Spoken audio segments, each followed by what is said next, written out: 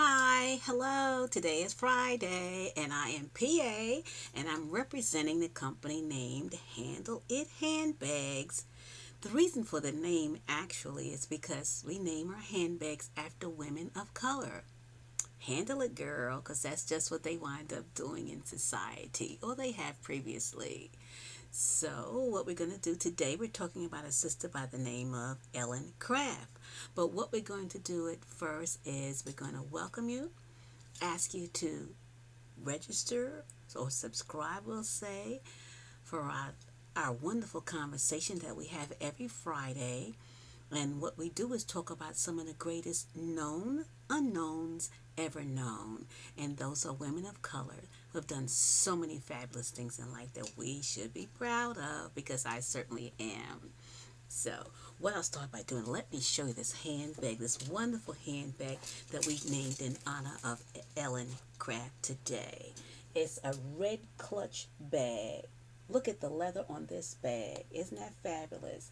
It's red leather, black leather, and it's not a red, it's a wine color more or less. And it has a red and black snake skin on the sides of it. Many different flavors in here. This would be the front flap of the bag. This would be the back of the bag. As you carry your bag, your hand actually goes into a hideaway slot in the bag to support the carrying of it. That's how that's done. So when you're walking with your bag is always going wherever you go. Look at that. Of course, you can carry your bag like this in other ways, under your arm, whatever suits you the most. But just in case, you have a backup in this bag. The bag has a zipped closure.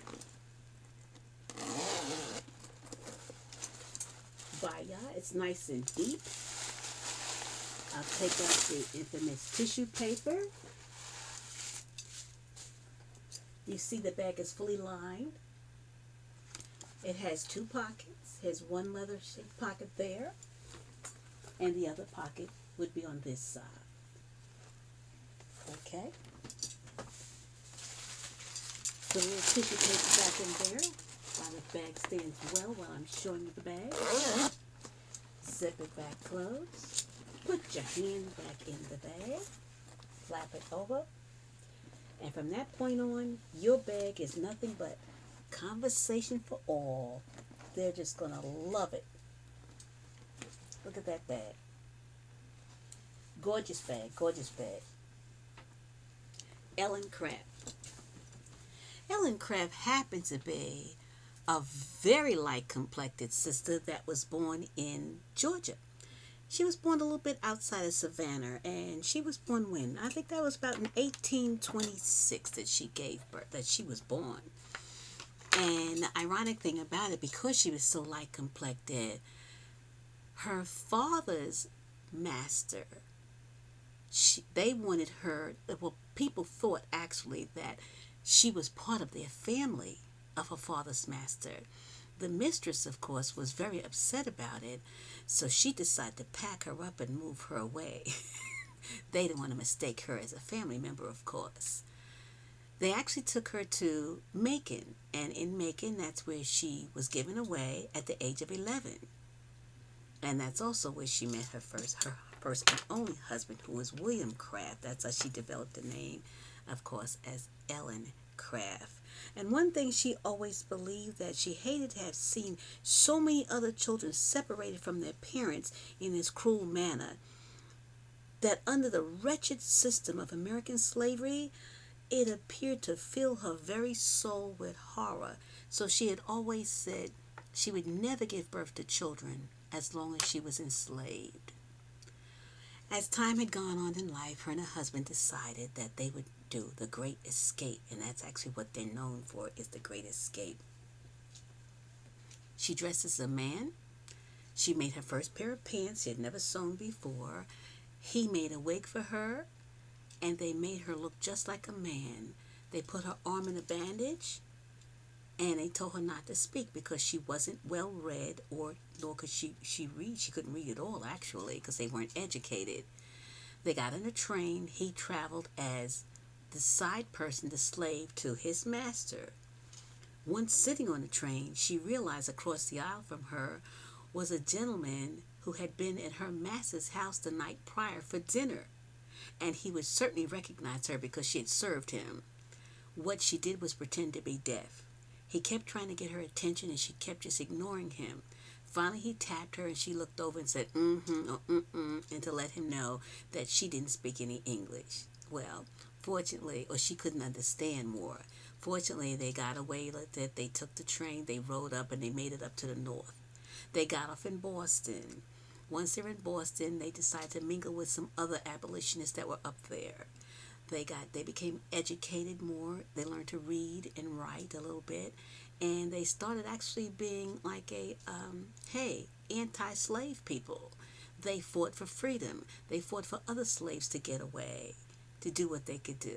Then, unfortunately, they found out they were being traced by the former slave master. He had sent some slave catchers to Boston to find them, so they were running again. They packed by land. They made it to Maine. Then they went on and they got a boat, and from the boat they went to Nova Scotia. From Nova Scotia they finally made it to Halifax, England. Once in England, they changed their lifestyle because they were then free. And they realized the difference in being in America and as opposed to being in England. Because people in England helped them. They couldn't believe the horrendous stories they were telling them, so they helped them out a great deal, as that would say.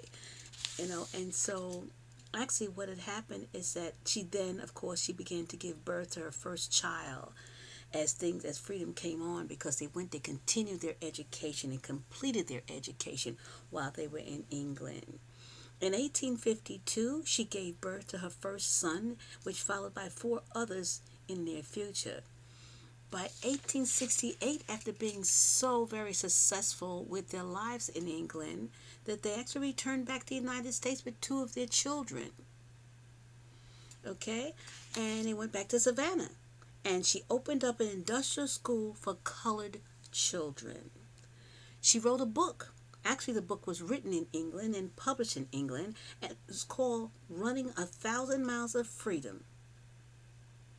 She went on as a free woman.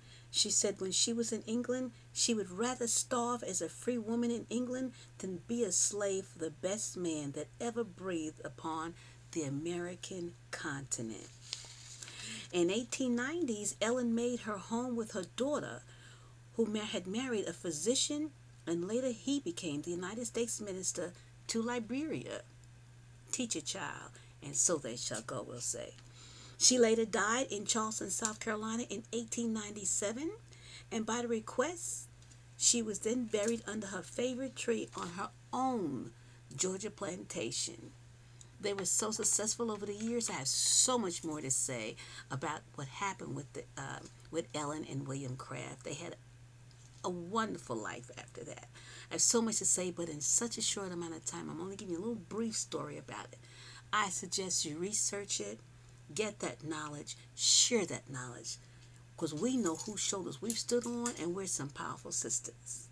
I want to thank you once again and hope that you visit with us again and again.